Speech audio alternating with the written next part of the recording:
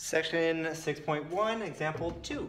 Simplify the expression 2 raised to the 0 power times x squared over y to the negative 2 power.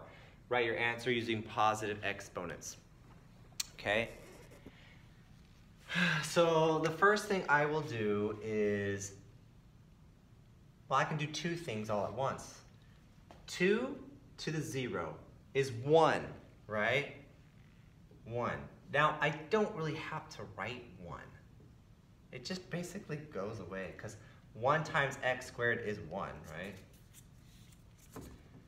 Now, I have this y to the negative 2 power in the bottom here. I don't want it to be negative, so I'm going to bring it to the top, make the power or the exponent positive, and that would be my answer. Nothing to it.